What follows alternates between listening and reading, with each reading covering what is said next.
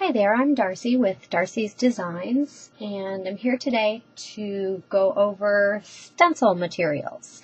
If you have a digital die cut machine and have ever been interested in cutting stencils with your die cut machine, I have a whole brand new series of files designed just for that.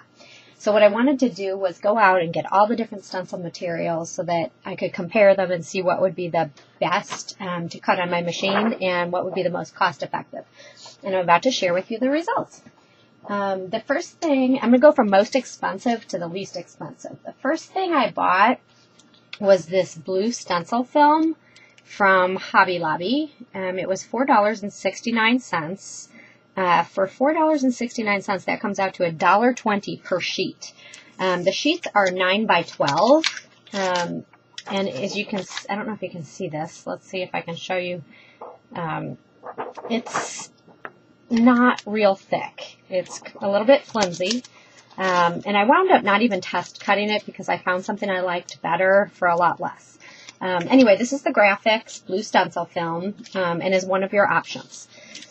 The next thing I bought was called Stencil Blank by Stencils, also from Hobby Lobby. Now these are huge. I don't know if you can see that. The size is 12 inches by 18 inches, so that would be nice if you wanted to do something very long. In the case of my files, I didn't really need it to be that long. And I got these for $4 for this package. There's 2 sheets in here, and each sheet is 12 inches by 18 inches. So you could actually cut it in half and get 2 5 by 9 inch sheets out of it.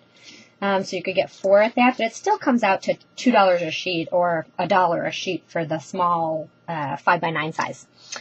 The thickness of this is extremely thin. It is not thick at all. It's very thin.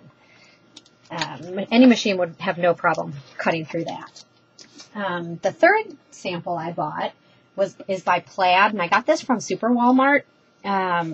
It's simply stencils. It's actually meant to be stenciled. The sheets are 7 inches by 10 inches. Now this is a lot thicker. Look at the difference. I don't know if you can hear that or see that. These come out, you get 3 of the sheets here, and they're 7 inches by 10 inches, so they're small. And they come out to $1 a sheet for these little small sheets. I actually did some test cutting on here. I'm going to try to show you with my Klic N Kut machine, which I guess you can see it over there. I cut it at different pressures. I cut it at between 400 and 500 pressure. And I sampled between one time cutting it and going over it twice and cutting it. This one here, I cut twice. I'm going to show you. You can actually get through it and peel it away, and there you see the little test sample. It seemed to do better when I raised it up to 500 and went twice. It pops right out. There's going over it twice at 500 pressure. Now here I actually did a design, and I haven't tried to get it out yet, so I'm going to do it here with you and see how this comes out. Not so bad. Can you see that? Side out. I usually use my little poker to do this. Excuse me. There you have your design. Better like that. There you go.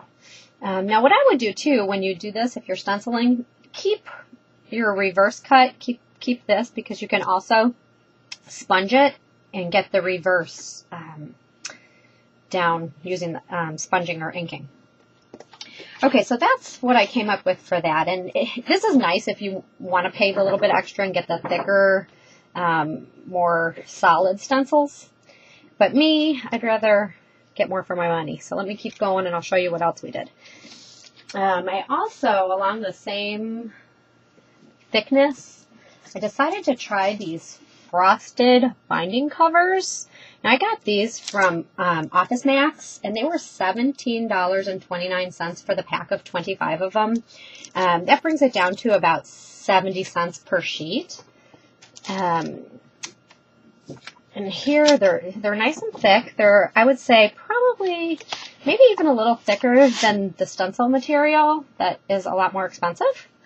So if you're going to actually want to do that, you might want to just go to Office Max and get yourself some of these. These are Impact Professional Frosted Binding Covers. 25 in a pack. The size is 8 3/4 inches by 11 1/4 inches.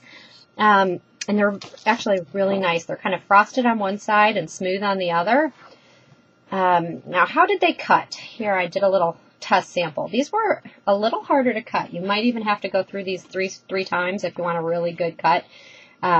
Here, this last one seemed to do better. I made my blade a little bit longer. You have to make sure you get your blade the right length for whatever material you're cutting, or it just won't work.